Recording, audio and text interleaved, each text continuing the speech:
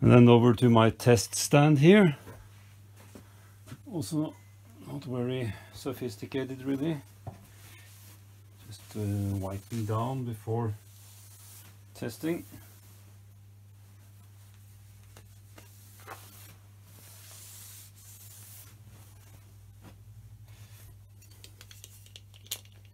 Oiling up again.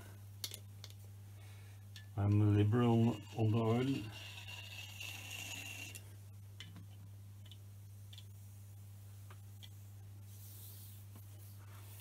This is whey oil, so it sticks to the hands also. Then the saddle is semi-prepared. So we'll go on. Where's the front? This is the front. This is the front. Now you can see it how nicely it slides with oil. Over here a little bit less.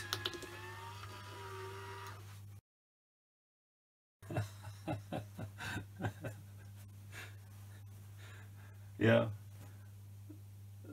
this retainer.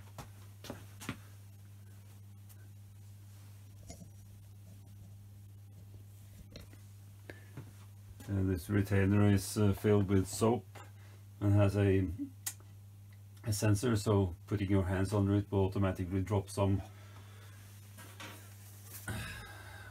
like this. Happens all the time.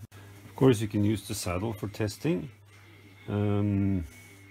Just be aware that you have of course to use a reference surface not worn. In this case the rear surface here has been worn, so I'll use the front way, which was the gib side, which is probably okay as reference. Tested it and then serves the purpose. So I zeroed the indicator and then move along. The better setup would of course be with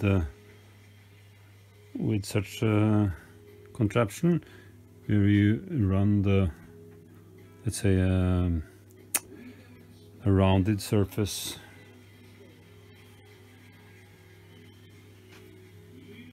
So I run it from the headstock end up, and this is plus. So we have a go here, so it goes a little bit plus, which is not actually too bad, because then it has something to wear on.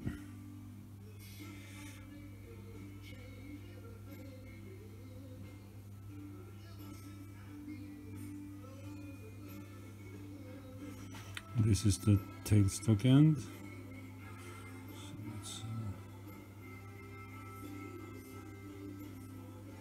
goes a little bit low on me there.